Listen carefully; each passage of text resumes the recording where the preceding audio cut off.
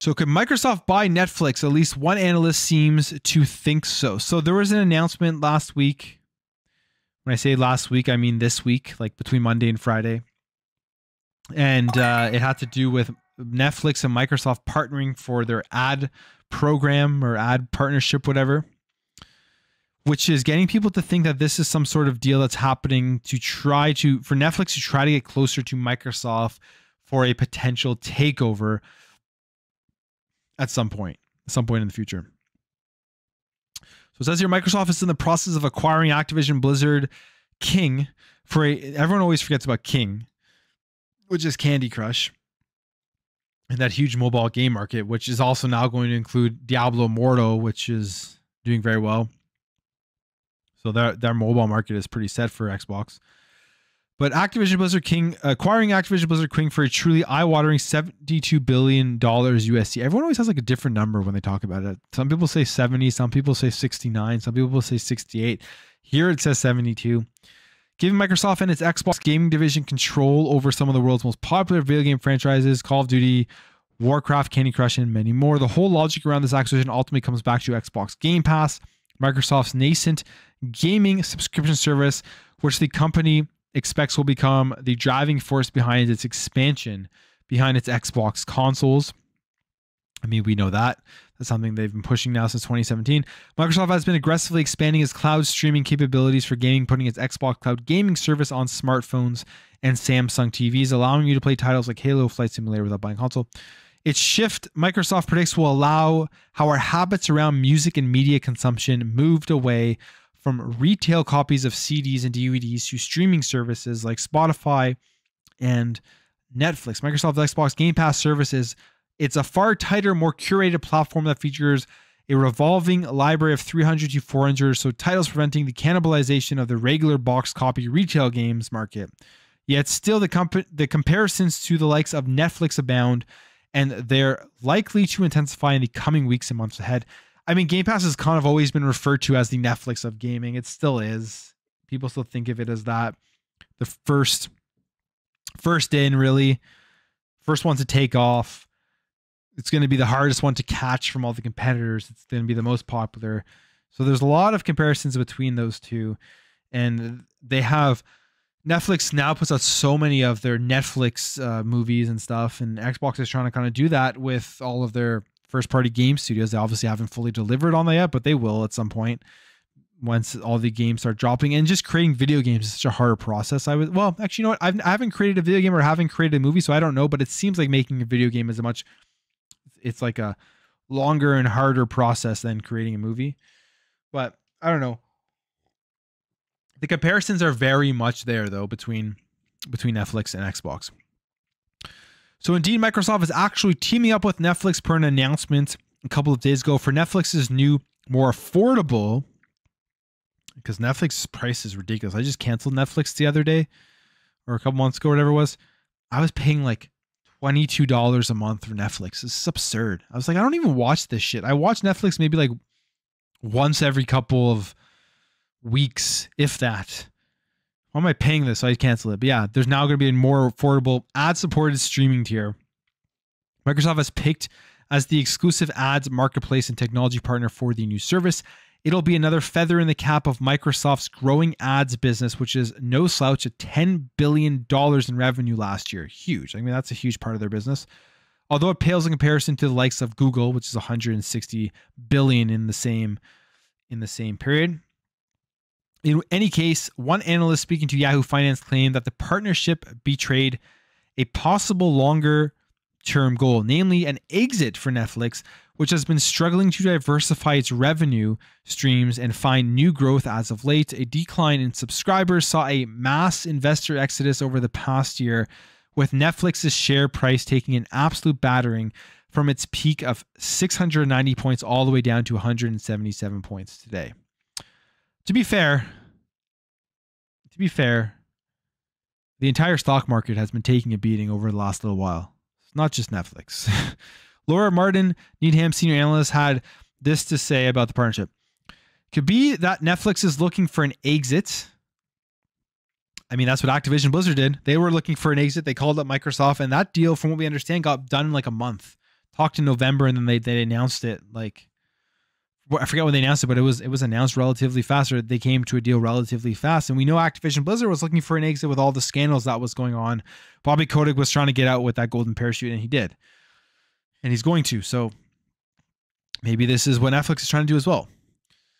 Netflix is trying to get closer to Microsoft in hopes that after Microsoft digests its Activision acquisition, it turns and buys Netflix next. So after that deal closes, they're hoping that Microsoft comes and says, hey, we're making a bunch of money off of our ad partnership with you guys. You guys want to just be bought? We'll buy you for whatever amount, $100 billion or whatever.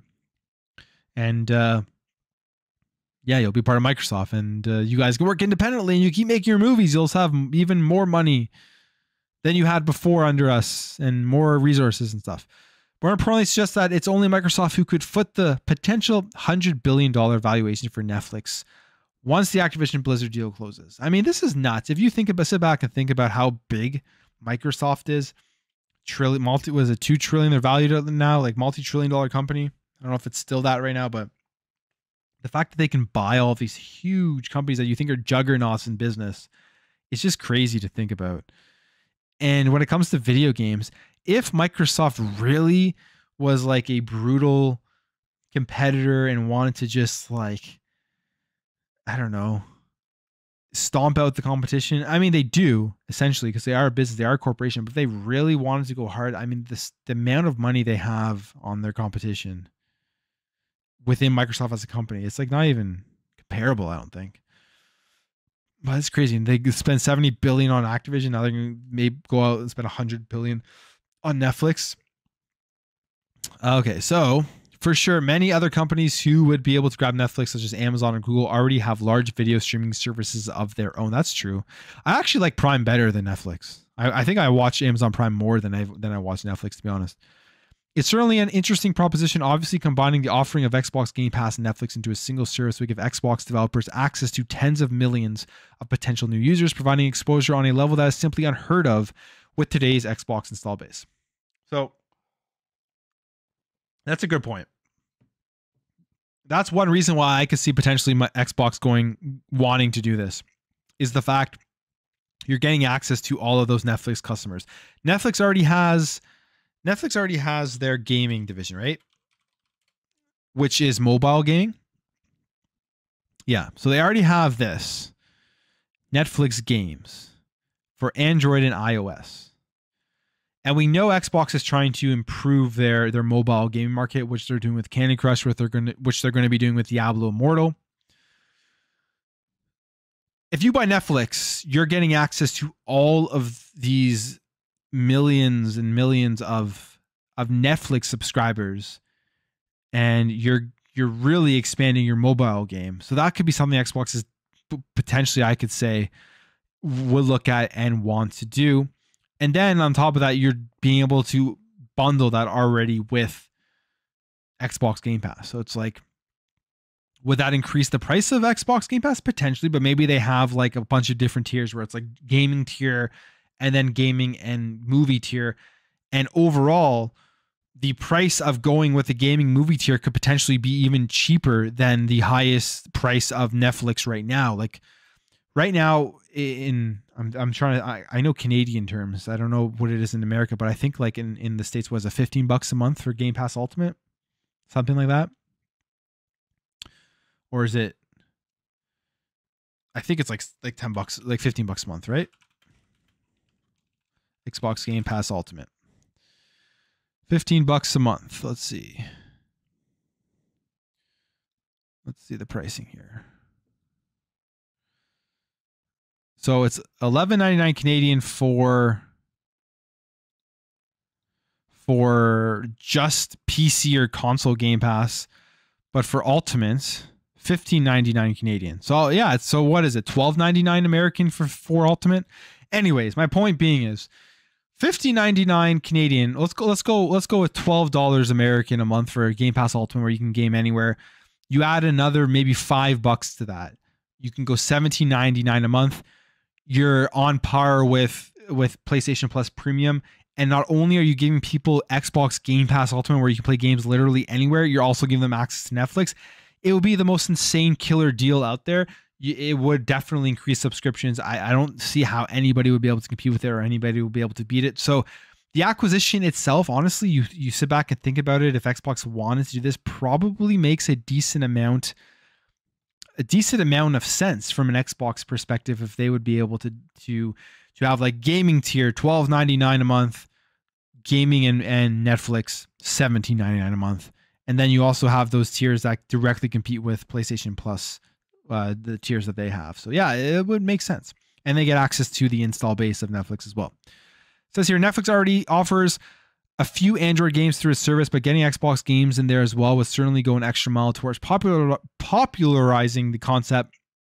It would also be a huge platform for Microsoft's ads business, giving it access to many millions more eyeballs than it has available with its current platforms today. Netflix also comes with some high caliber studios of its own, which could lend their creativity to building shows and movies around Microsoft's IP, such as Halo Paramount Plus's show, which is Halo. Oh, yeah, Halo Paramount Plus's show. The interaction between traditional media and video games provides a marketing feedback loop that we're seeing more and more companies show interest in, with many big name TV shows in the works. And they go on here and they keep talking about all that kind of stuff. But Netflix's market cap right now is $80 billion. Yeah, they definitely could afford it. And I think actually makes a ton of sense. Another thing that is interesting is, where is it here? Activision patents. I talked about it last week. There was a new patent that Activision had put out. I don't know if I can find it, but there was a new patent that Activision put out that they filed for, which was having a game in a picture-in-picture be influenced by something you're watching on TV. And it wasn't really sure what that meant, whether that meant that like whatever you're watching is going to influence what's happening within the game.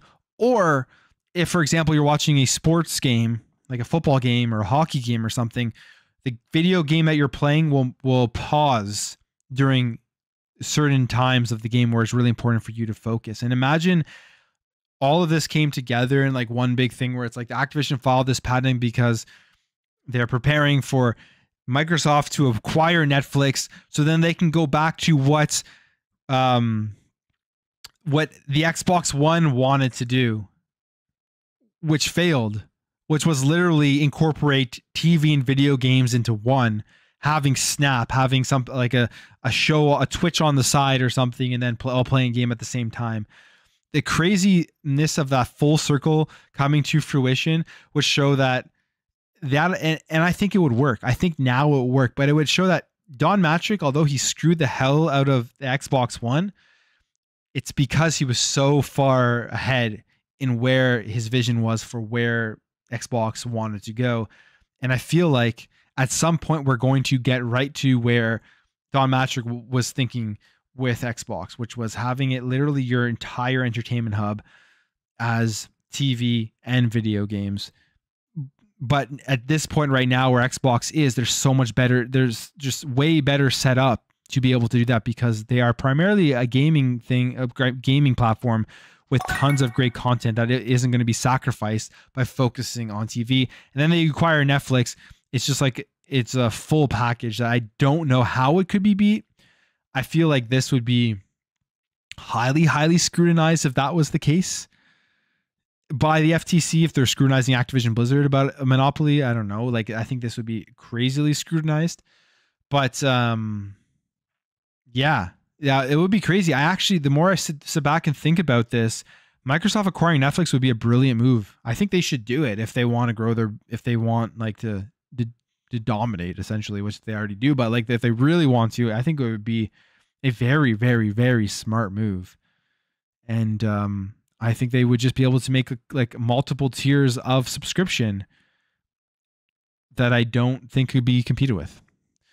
But yeah, that's the Netflix and Microsoft news that's been people have been talking about last couple of weeks, or in the last couple of days, I should say. Last couple of days. RWK88 with the $4.99 super chat. I really appreciate that. Really appreciate that. It does mean a lot. Thanks for stopping by and the chat and you're asking here. You get games, movies, TV, music, and a few other services people will pay up to $100 a month. Look at how long our parents paid for Dish, DirecTV, 120. You know, that's a yeah. I think about the bills that my parents paid for cable back in the day. Like in Canada, we have Rogers and Bell. And yeah, they're paying like insane amounts, and the amount of content they were getting was far worse, with way more commercials that you couldn't skip, and you don't even get commercials now when you're paying for stuff. So like, yeah, I think people would pay like, I think people would easily pay $20 to $25, no problem a month, if they had a service with Game Pass and with Netflix. Like, I don't think that would be an issue at all. Even for me, I would have no problem paying like $20, $25 a month for that at all. Maybe even a bit more, because I think about all the stuff that I pay for right now. Like I said, I just canceled Netflix and they were charging me like $22 Canadian, which was absurd. Absolutely absurd. And I don't even use it. I would pay, yeah, no problem. So I don't know. I think it'd be a smart deal. Will they do it? Who knows? Who knows? My only concern, I guess, with that would be like, do they have the infrastructure, or not the infrastructure, but do they have the setup in place so that the games don't suffer? That's what I would hope for, because the truth of the matter is, right now in 2022, there is questions as to the leadership at certain Xbox game studios and why games are not on track. When are they going to be coming out? And people are going to continue to have those questions until they release the games. And I wouldn't want something like a Netflix coming in where they start focusing more on TV and movies, and then they lose their focus on video games. That's just, that would be the worst case scenario in my opinion.